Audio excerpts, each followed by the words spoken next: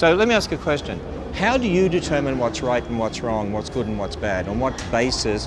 Like if these young people over here want to know what's right and what's wrong, how do you determine that? Two ways. First of all, based on what I feel as a member of the human tribe. So feelings, they're subjective.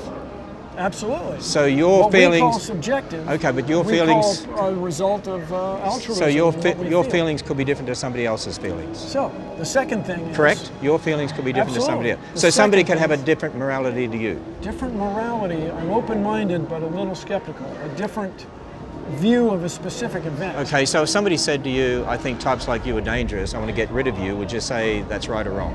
It depends. Okay. Okay? And here's the second thing. You remember I mentioned there were two things.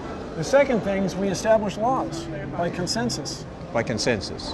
So Our different. tribe gets together Okay. and decides what's right and wrong.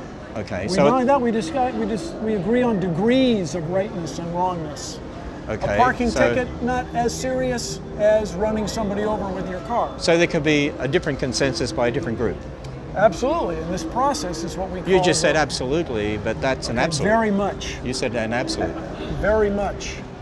We determine this by our legal system.